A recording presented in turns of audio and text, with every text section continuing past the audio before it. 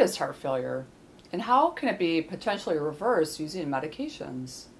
Hi, I'm Dr. Maria Conley, and today I'm going to talk about how heart failure happens and how it's possible to remodel your heart so that it's close to its normal state again by using specific medications that block your sympathetic nervous system and a group of proteins that control your blood pressure called the RAS, short for renin, angiotensin, aldosterone system.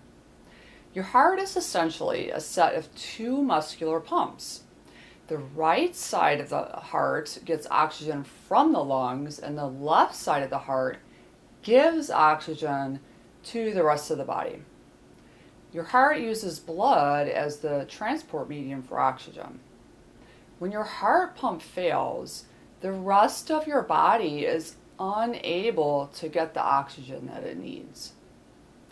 Your heart is made up of 4 chambers, and it's wrapped in several layers of muscle.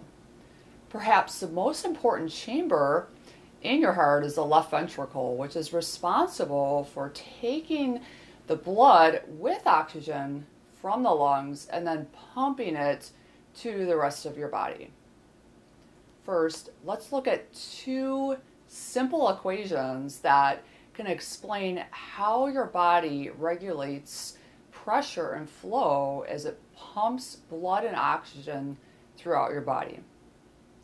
The most important equation for understanding heart failure is this: cardiac output equals stroke volume multiplied by heart rate. A related equation to understand hypertension, which is essentially when the force of blood in your arteries after leaving the heart is too high, would, in that equation, is blood pressure equals cardiac output multiplied by systemic vascular resistance. Hypertension and heart failure often go together, so it's pretty helpful to know both of these equations.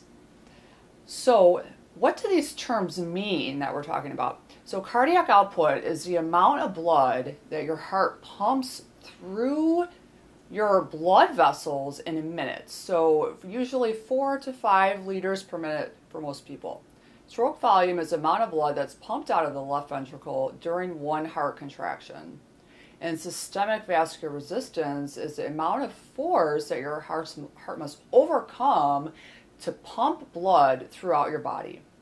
In other words, it's the resistance to forward blood flow in your arteries.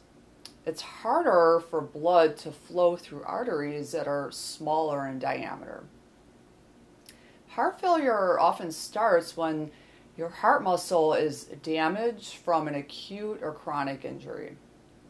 For example, if your heart is deprived of oxygen during a heart attack, some of your cardiac myocytes or muscle cells that power your cardiac pump will die off. This makes it more difficult to generate enough contractile force to transport an adequate amount of oxygen to the rest of your body.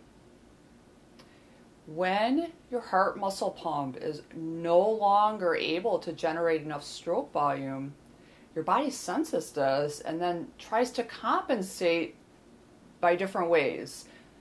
The RAS proteins can increase the total amount of blood in your arteries, or they could squeeze your arteries harder to redirect blood to essential organs such as your brain. Your sympathetic nervous system can increase your heart rate and make your heart contract more forcefully.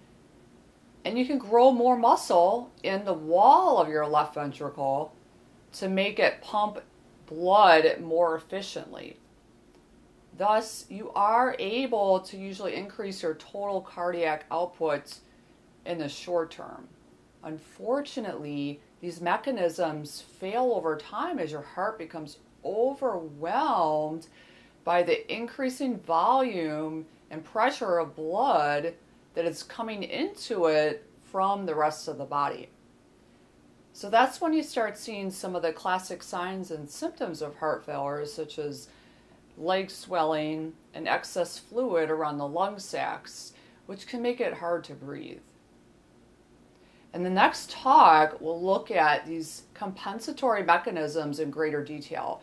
So we'll look at the 4 classes of medications that can potentially save your heart from failure. Thank you for listening. I hope that this is helpful for you.